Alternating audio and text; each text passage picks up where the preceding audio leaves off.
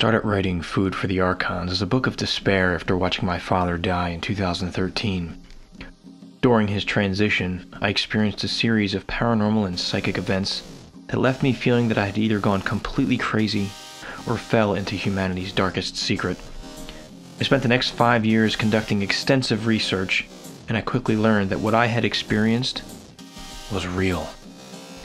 My journey brought me to an understanding that showed me that despite the terrifying reality of an unseen predator, we as humans have a forgotten power. Just knowing this brings us tremendous hope in what once seemed a dark reality. I wrote this book for me in hopes of gaining a better understanding of our reality and relationship to it.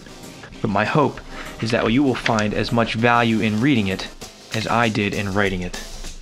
I Am Human, Food for the Archons, Humanity's Psychic Connections, Simulated Realities, Parallel Worlds, and the Manipulation of Mankind. It's available on Amazon.com and at sixcentsmedia.net and wherever books are sold. I'm Dennis Nappy II, reminding you to let your intuition be your guide. Thank you. Let me tell you why you're here. You're here because you know something. What you know you can't explain, but you feel it. You felt it your entire life. That there's something wrong in the world. You don't know what it is, but it's there.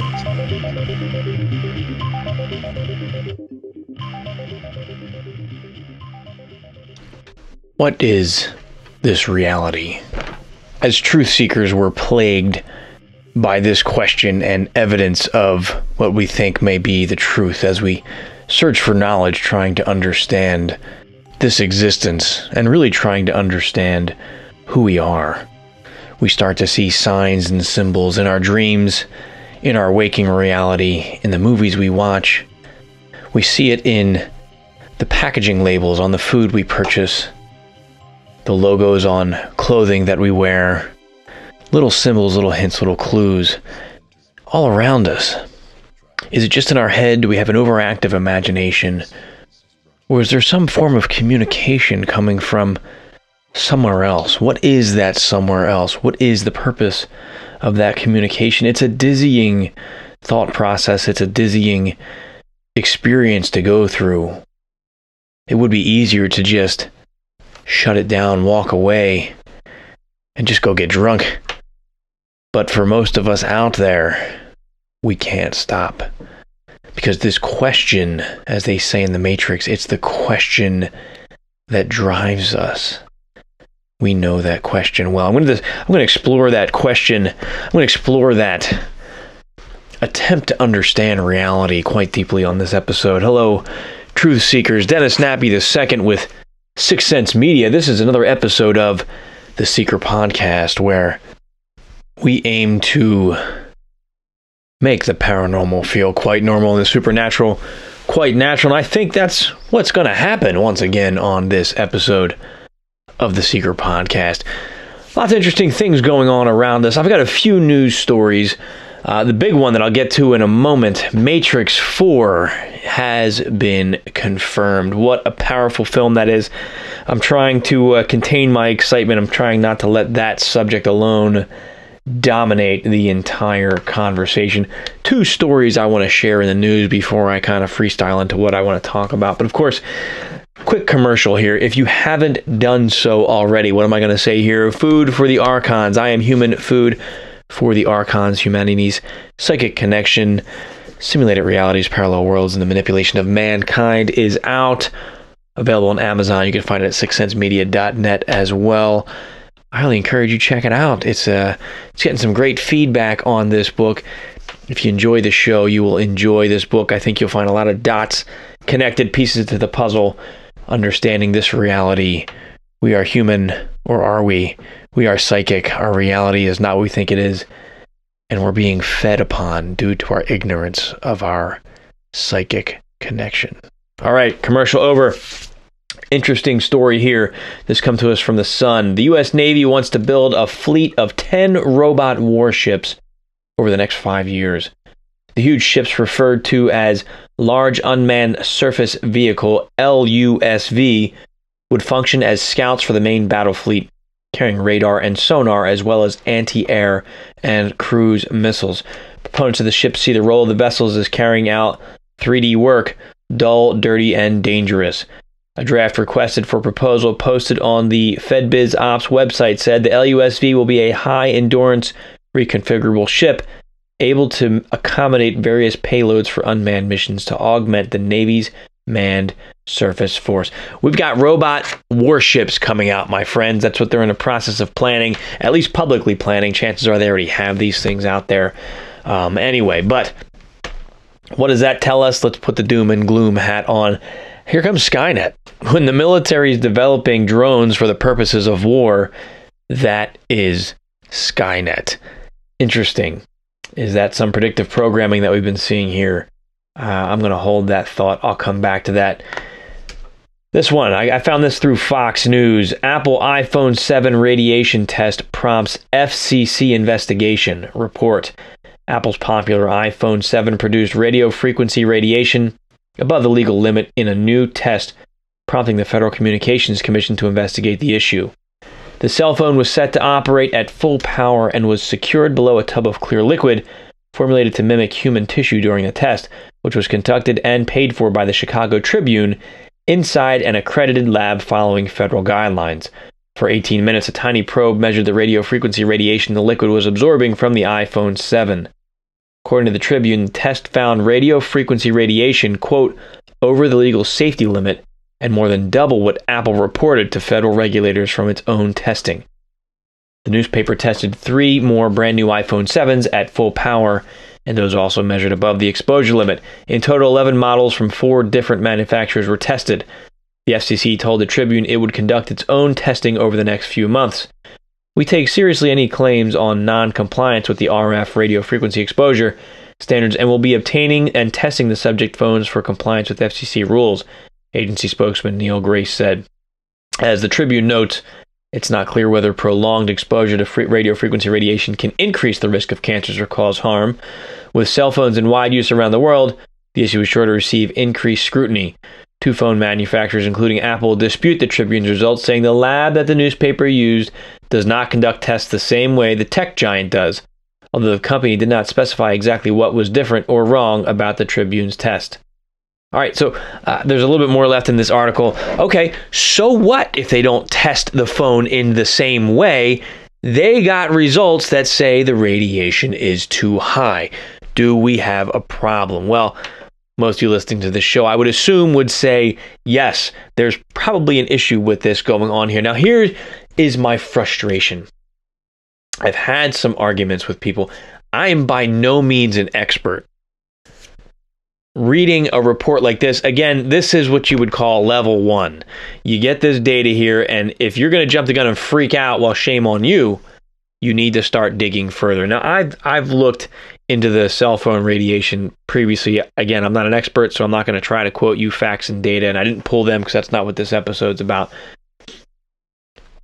But at the bare minimum, there is a study that seems to be credible from a credible lab that's accredited by the FCC that's saying this is dangerous. Yet I guarantee if you go talk to somebody and say, yo, I'd keep that cell phone away from your head, it has dangerous levels of radiation above the acceptable limits. Apple may have misrepresented the facts, or there may be an error, there is a discrepancy. People are going to get frustrated with you. People are going to get upset. And it's the same thing with the vaccine stuff. There are some issues here with the overall intentions and goals and credibility of the people behind these things. Big companies and governments have a history of lying, deceiving the public, and experimenting on people. But the instant you find something, people don't want to hear about it. And then you're stuck with this moral dilemma. You say, well, I found this information. I feel, and this isn't about waking people up. This is, I found this information. I'm concerned about it. What do you think? And people are getting mad. People are getting mad at you when you start to try to say, it's like, but I really am coming to you from a place of care and concern. But people don't want to hear it because, well, we have a fake news pandemic, which is a great way to mask stuff like this. Well, it's just more fake news. easy way to dismiss something because it sounds incredible. It sounds fantastic. It must be fake news. So something to be mindful. But for those of you who are open-minded enough to look at this type of information, again, this is just 4G. Let's start doing our homework if we haven't already on 5G technology, because I suspect it's going to be a lot more concerning than just this. And that's a whole different show. We're not going to do that right now. Let's move on to the big story. Now, the Matrix movie. I didn't realize at the time that I first saw this movie what it did to me. How that movie changed me. I don't even want to say changed me. Awakened something in me. And I don't like to use the term woke or awakened because I do feel that it denotes, in the way, the context in which it's used, I feel that it denotes, well, I've got special knowledge and you don't. I'm awake and you're asleep. And I really don't mean it that way. I just mean it opened me up to a possibility of something else in this reality. And with that, let me give this caveat. I had a discussion on Facebook over people's frustrations, people that are on a similar path to this, and they find themselves frustrated because so many other people, quote, aren't awake. But the reality is, it's not our job to wake anybody up.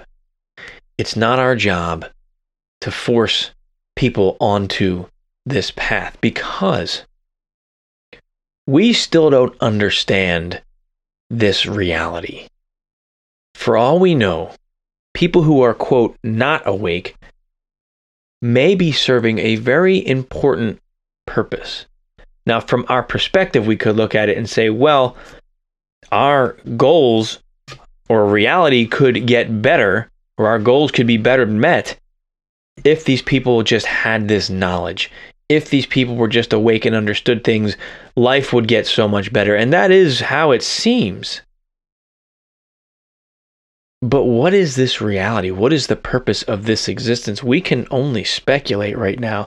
Even people who have been given that divine glimpse of what may be out there, you're getting a small fraction. We don't know for sure.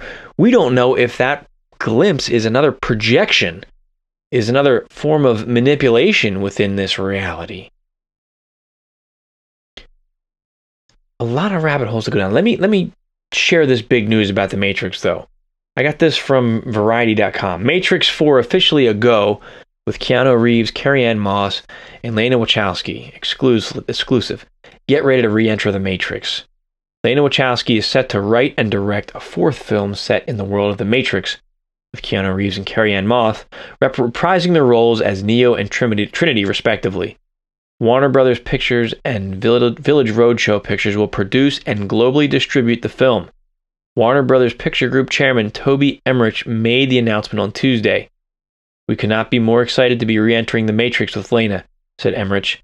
"Lana is a true visionary, a single and original creative filmmaker, and we are thrilled that she is writing, directing, and producing this new chapter in the Matrix universe." In addition to Wachowski, the script was also written by Alexander Hammond and David Mitchell. Wachowski is also producing with Grant Hill. Sources say the film is eyed to begin production at the top of 2020. I will share the rest of this so you can read the article. It'll be in the show notes at sixcentsmedia.net. It'll be in the Seeker newsletter as well. This is huge news. Now, I've read a lot of articles out there speculating how's this going to play out? How is Neo, who we assumed was dead, how's he going to make an appearance in this? How is Trinity going to star in this movie if she's dead as of the last Matrix movie? Well, again, what is reality? There's fan theories out there talking about when Neo wakes up in the Matrix in the end of the second one. He sees the Sentinels coming towards him and he says, "I can feel them," and he puts his hand up and he takes the Sentinels down. Some people say because of that, Neo actually woke up in another level of the Matrix. So that whole piece in Zion was actually still a level deep of the Matrix. Now that would make sense. That would be a very smart way to do things. Now, when you look at, I covered it extensively in my book. I have a Matrix, several Matrix and AI chapters. It sounds like reality could be levels upon levels upon levels upon levels, multiple, and that's why the title of my book is Simulated Realities, Parallel Worlds, and the Manipulation of Mankind. I wanted to put that subtitle in there because there's a lot of good theories out there, a lot of thought exercises out there, and I'd say witness testimony that this reality may be several layers deep. And if you think of the movie Inception, I think that paints a good way of understanding how we may be existing within a dream, within a dream, within a dream, within a dream. And I've got multiple sources exploring this in Food for the Archons. I'm going to read from one right now, actually. So I pulled from the Nag Hammadi library, and I was looking at the book of Zostrianos. Now, Zostrianos, I look at him as he was one of the first, at least recorded, truth seekers, and he was so frustrated with trying to get information in reality. He's like, forget it, I'm going to end my life, I'm done. And he was getting ready to kill himself, and then the Angel of Knowledge appears to him and takes him on this journey. So I'm going to read part of what I wrote here.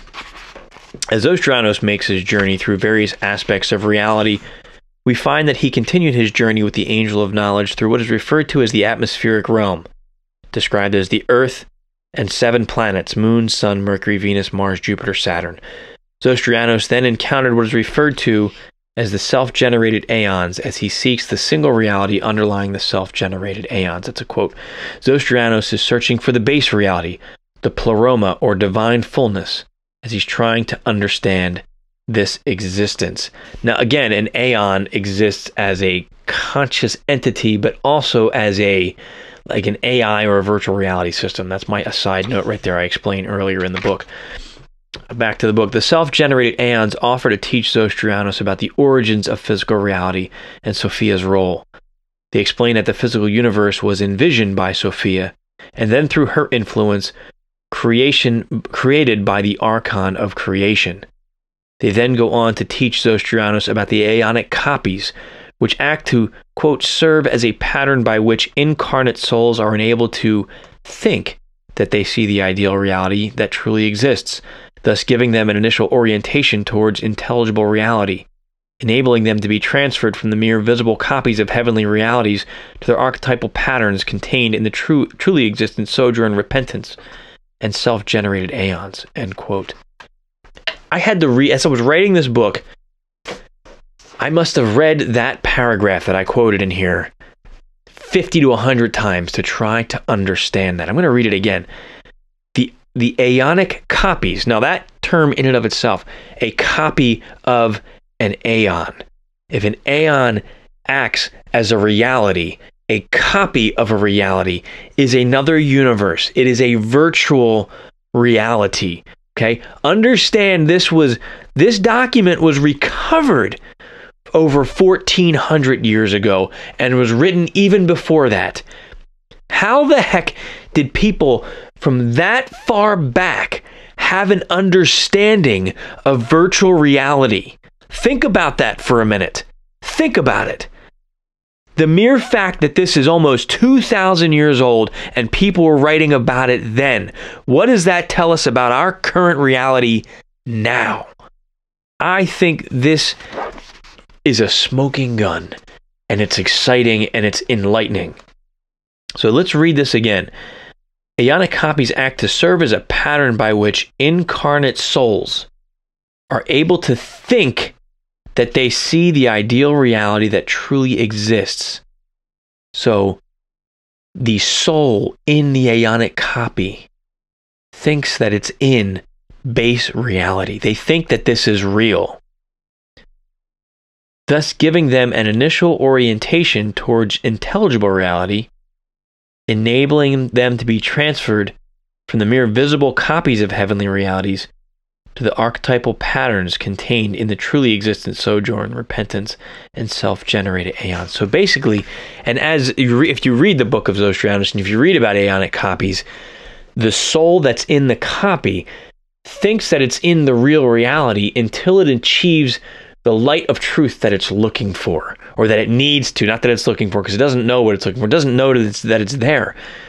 But it's in that reality that it thinks is the real reality, which that is a copy of the actual reality, until it acquires the specific knowledge that it needs, and then it joins with the base reality again. So let's say your soul needs to learn something. Something happens, your soul needs to learn something, and I go into this and it's so deep in the book. I hope you read it. But your soul or your consciousness will split. So you're going to go on in your base reality, life is normal. You have no understanding that your consciousness has split. This piece of you that has fragmented off thinks that it is the real thing. It's like you've been cloned and aren't aware that you've been cloned because everything seems the same. And it goes out and it learns that lesson in base reality. And then, now this is me speculating, once that lesson is learned, that base reality completely dissolves. That copy re-merges with the base consciousness. That copy is no longer aware of itself. It now becomes part of the whole again. And what do you get? A download of information. Is that possible? Is that where our downloads come from? Then that means these downloads are not coming from something else. They are coming from us. But then we have the aeon that we might be experiencing reality within. Well, what is the aeon? Is it us? Is it something else? Are we a part of it? It raises more questions. Now, I want to look at René Descartes, the famous line, "I think, therefore I am." I'm going to read a quote, an excerpt surrounding "I think, therefore I am." Now, this is written by Descartes, I want to say it looks like 1663.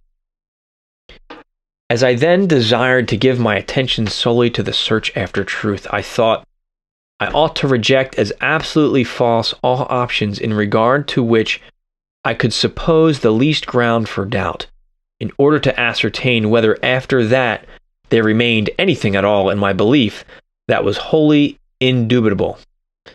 Accordingly, seeing that our senses sometimes deceive us, I was willing to suppose that there existed nothing really such as they presented to us.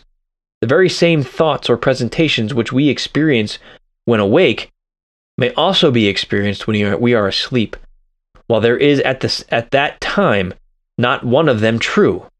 I suppose that all the objects' presentations that had ever entered into my mind when awake had in them no more truth than the illusions of my dreams. But immediately upon this I observed that whilst I thus wished to think that all was false, it was absolutely necessary that I, who thus thought, should be somewhat. And as I observed that this truth, I think, therefore I am, cogito erum sum, was so certain and of such evidence that no ground of doubt, however extravagant, could be alleged by the skeptics capable of shaking it, I concluded that I might without scruple accept it as the first principle of the philosophy of which I was in search. I thence concluded that I was a substance whose whole essence of nature consists only in thinking, and which, that in my exist, has need of no place, nor is dependent on any material thing, so that I, that is to say, the mind by which I am, is wholly distinct from the body, and is even more easily known than the latter." So what Descartes is saying is the difference between my dreaming reality and my waking reality is indiscernible, because I'm deceived when I'm dreaming, I'm deceived when I'm awake. I can't tell the difference.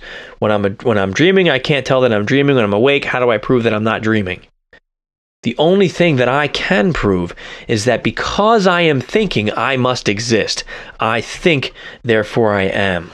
I am consciousness is what he's saying. And that's all that I can prove, is that I am consciousness. And you can't argue that. I think, therefore I am. So looking at Descartes, he's looking at the dream world. Could the dream world be another existence, another aeon, an aeonic copy of this reality that we sometimes go into? That sounds a little bit crazy, right? Well, maybe. But then you look at, and I've mentioned this in other shows, Whitley Strieber has one of his books called The Secret School, where when he would sleep, he'd be taken to a different school where he'd be given esoteric knowledge.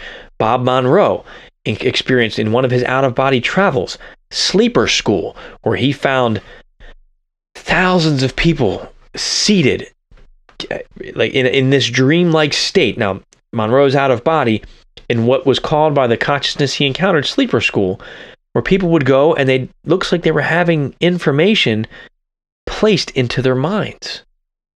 So we're seeing, there is witness testimony, experiential evidence of other realities, other aeons that give us information that seem like the base reality when we're there, and then we're sucked back into our normal consciousness and merge back with this consciousness in this physical body. What is our reality? I don't know. And I wonder how much of this reality is driven by us, the creation of it. We really don't know. We often think the world is happening around us, and we just need to, as I've said, learn to ride the wave of change instead of fighting the change that's going on. But how much of this is actually created for us? Can we look beyond the scary stuff? Because there's some scary stuff there. Maybe that scary stuff is being created by us on some level. If you go back and listen to my discussion with Edward Reardon on remote viewing pi and what he found when he went deep enough, the mind he found, the aspect of himself that he found, it lends credibility to what we're exploring here, that maybe this reality is on some level created by us.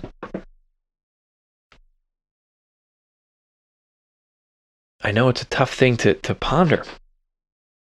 Let me step back, and I want to talk about synchronicities.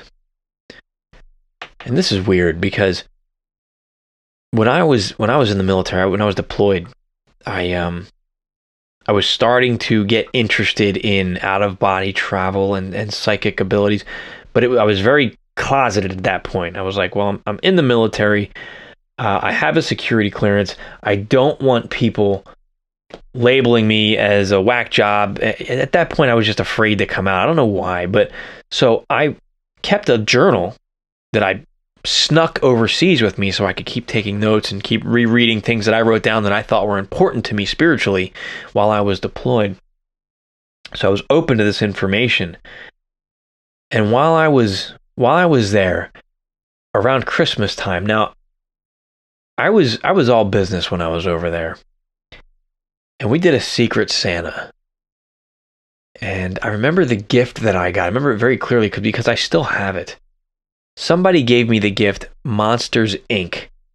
And I remember opening this gift and thinking, this is ridiculous. I don't have any children. I don't think this is funny. Why would I have any interest in a kid's movie? Now, to this day, I still don't know who gave me this movie. I have no idea where this movie came from. Let me explain the premise of it if you haven't seen it. First of all, one of the main characters is this round little green goblin with one giant eye. The symbol for Monsters, Inc. is one giant eye, the all-seeing eye. And you see it quite frequently throughout the movie. Now, what's the premise of this movie? These monsters, their job, they work in a factory. Their job is to open up another dimension, go through a door, enter through the closets into the human world, where they go into a child's bedroom and scare that child while the child is sleeping. They then use technology to extract they say the screams of the child, the fear that that child feels. That fear is put in canisters. The fear in those canisters is used as energy to power their city. They use human fear to power their city. Now you could say, Dennis, maybe that's where food for the Archons came from. That seed was planted so many years ago, and it's just maybe. Or maybe somebody behind that movie knows something. Energy parasites. They scare the kids. They take the fear. They feed off of it. It's an essential source of energy. Now, this was almost 20 years ago. I had no clue about Archons, energy parasites, any of that stuff. And there it was. Why was I given that movie? Things happen in our lives, synchronistic events that at the time don't seem important at all.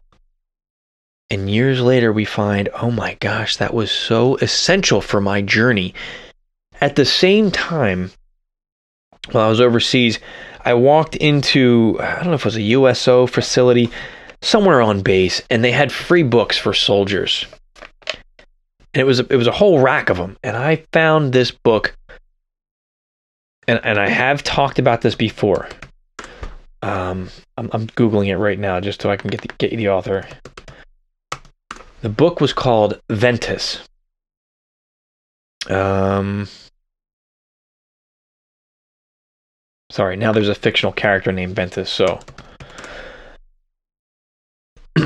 here we go. Ventus. This book was written by Carl Schroeder. Carl Schroeder. I read this book. I was enthralled by this book.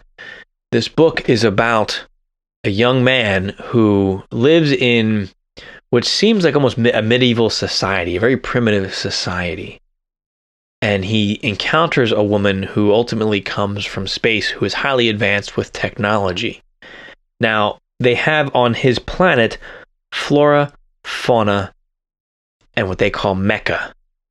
Mecha is machine life, autonomous life that runs on its own. It's very dangerous to people if you get caught with, if the mecha finds you when you're out, because the mecha, it seems like maybe there was previously an advanced society and then something horrible happened. The mecha survived, people went primitive again and had no memory or understanding of where mecha came from.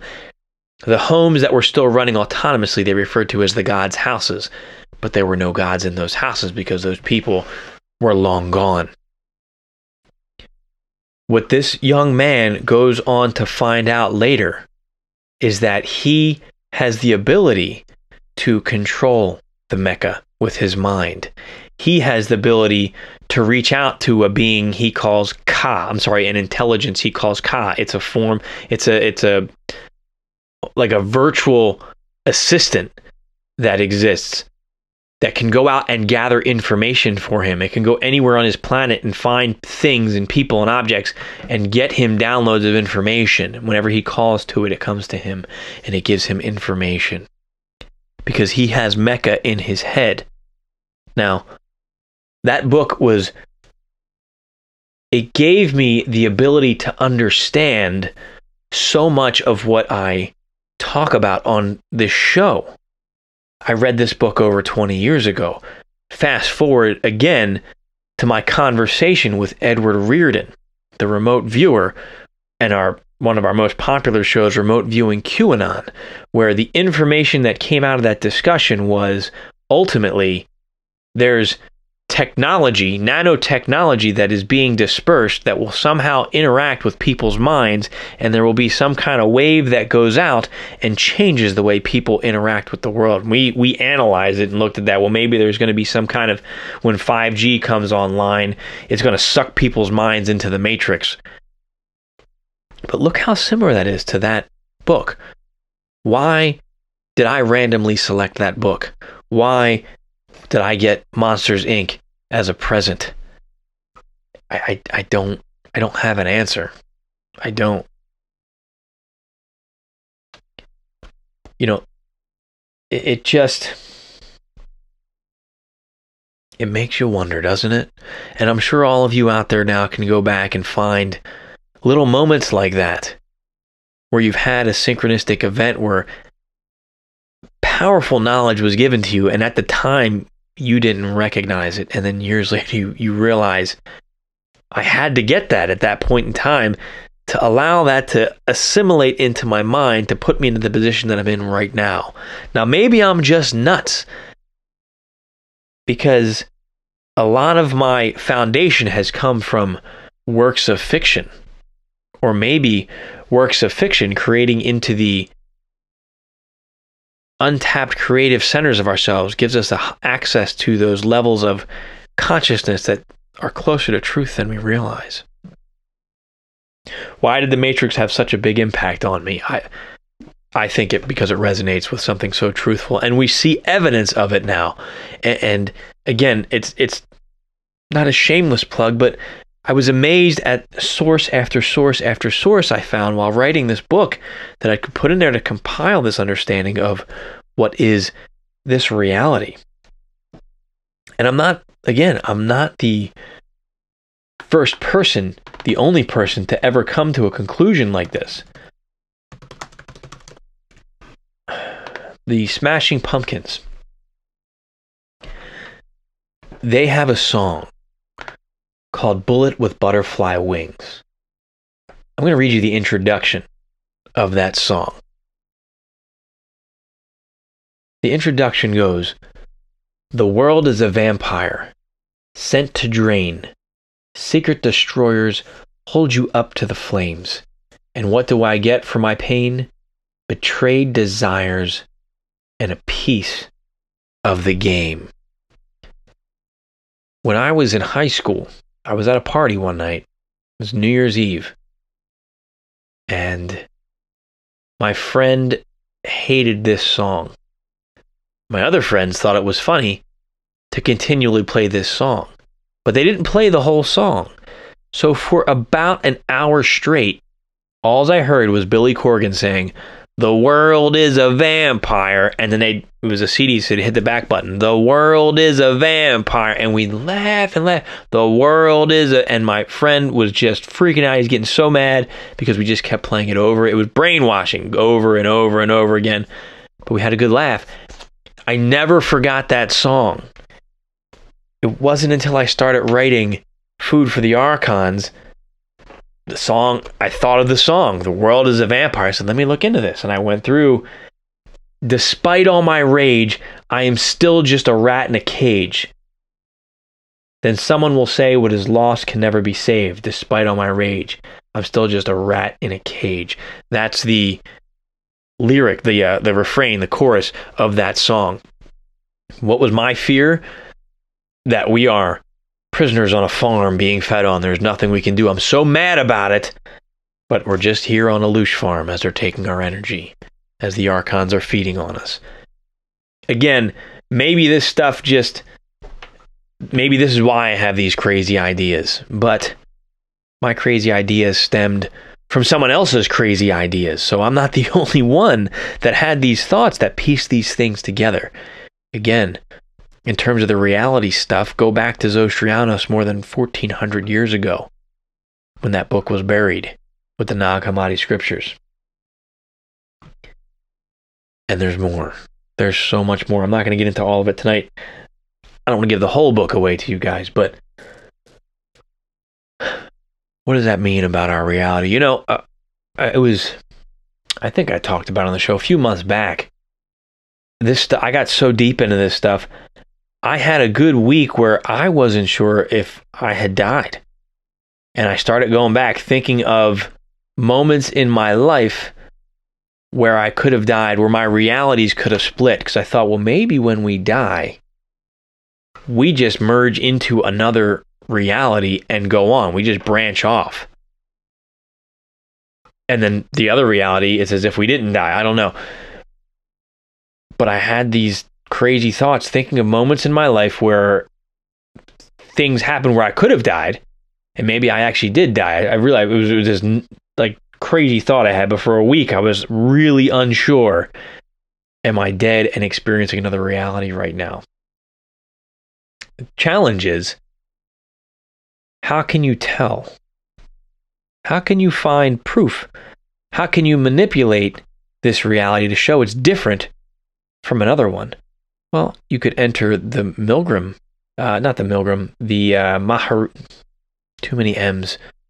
What's that thing called? The Mandela effect. So many M words. Maybe there you go. Maybe that's a sign right there. The Mandela effect, where people think that timelines are being changed and manipulated. So we're remembering things differently now. You know, the big one was Luke, I am your father. The big Star Wars one. But apparently the original line is, no, Luke, I am your father. But people just remember it as Darth Vader saying, Luke, I am your father. Which is it? I don't know. And there's several other ones that come out as well. But so what they're saying is that as the past is being changed, we're holding on to both memories. Now, Philip K. Dick goes into a lot about deja vu, and basically what he says is when you have deja vu, you're experiencing a split because somebody went into a certain point in time and changed that reality. And at that point of change, one reality goes on as if the change never happened, and a new reality splits off and has created that other world, that other reality. And that's what deja vu is. It's that memory of that second reality being created. So is that what's happening? Are we experiencing multiple realities and things are changing constantly? Do we have that power? Is this existence like a choose your own adventure book? Because I think about it and I see so many different opportunities presented to me all the time, every single day. And I look and I think, if I make this choice, it will totally change my life, take me in this direction. If I make this choice, it will totally change my life and take me in this direction. And I often have the thought, am I witnessing, are my predictions, not in a psychic sense, my analytical conclusions, am I seeing them coming true because I have chosen to go down this path with movies like Terminator and The Matrix, and then I start exploring AI and reality and consciousness? What we're seeing more and more evidence of that coming out now that I have started looking for it. Did I just simply make a choice? Am I in something like Total Recall right now? Is my body sitting somewhere in a store or an office where I said, hey, I want to have an experience just like Kane in the movie. I want to be a secret agent who deals with aliens on another planet. Well, I haven't been to another planet yet that I'm aware of, but there's just too many parallels. So are these projections from within myself? I don't know. Maybe this is just the talk of something crazy. And if that's the case, well, then what does that say about who you are? Are you just another aspect of me? Am I just another aspect of you? Are you existing in your own reality, but somehow there's a means for us to communicate and interact? And you're hearing my voice because my reality is reaching out to your reality. Because on some level, we're one and the same, but we've branched into multiple points. I don't know. Okay. I feel like I'm just babbling on this show, my friends. I'm just kind of freestyling with some thoughts that I've been having. And I'd love to hear your thoughts on it as we dissect this reality. Ultimately, I'm looking forward to the next Matrix movie And I'm wondering if there's going to be levels of predictive programming. Use caution when watching the movie, however. And be careful not to get trapped in dogma and almost like a religious experience. As excited as I'm sure some of you are out there as I am, hoping that there'll be a next level of answers and information hidden within the movie, proceed with caution. Enjoy the film for the entertainment value, and let's hope that there are some new avenues to explore that will once again expand our minds. All right, my friends, my brain hurts. Maybe I'm merging too many realities right now, so I'm going to call it quits here. But I'd like to thank you for taking the time to listen. I want to give a couple plugs real quick. I gave a shout out to Edward Reardon, and I want to give a shout out to my crypto viewing team, my buddies over there. If you haven't done so already, please check it out. Cryptoviewing.com or patreon.com/cryptoviewing. The work that we're doing there is important. If you want to understand where this reality, this perception of reality at least, is going, that's a great point to start.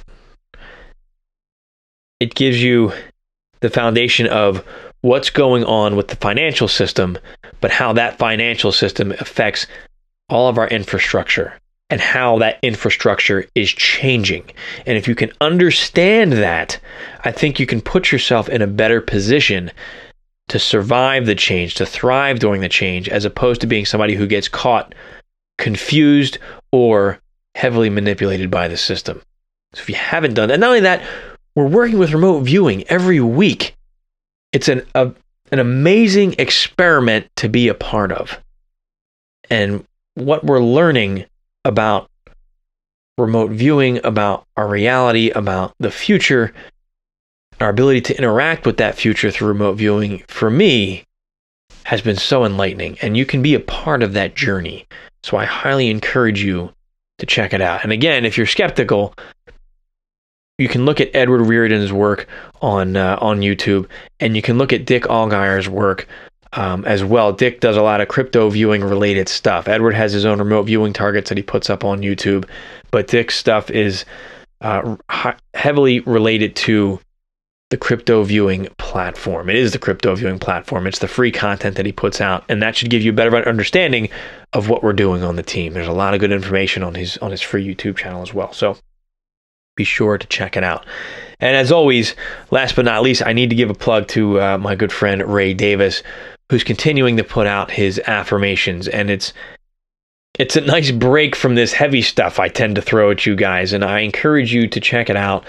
He's got the affirmation spot on Facebook. He's got the affirmation spot on YouTube. He's starting to do some affirmation vlogs as well. And Ray is just such a dose of positivity, but he's also so very wise.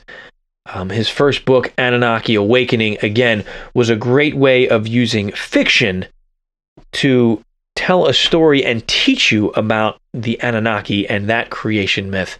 And he's working hard on book 2. Ray, I'm waiting for it. I can't wait for that next book to come out. So please check that out. You can find his links at sixthsensemedia.net. And lastly, once again, if you haven't done so, I'm Human Food for the Archons. Check it out, Amazon.com, sixthsensemedia.net/archons. Have you read the book? I would love your feedback. More importantly, I would love for you to write a review on Amazon. That would really help others to find it. Using Amazon's algorithms, it would help promote the book as well. If you believe in this project and you've read the book, please write me a review. All right, friends, I'm out of time. This has been another episode of The Seeker Podcast, where small changes among the masses can have a massive impact around the world. I encourage you to be that change, never stop questioning, keep an open mind, and let your intuition be your guide. Thanks for listening.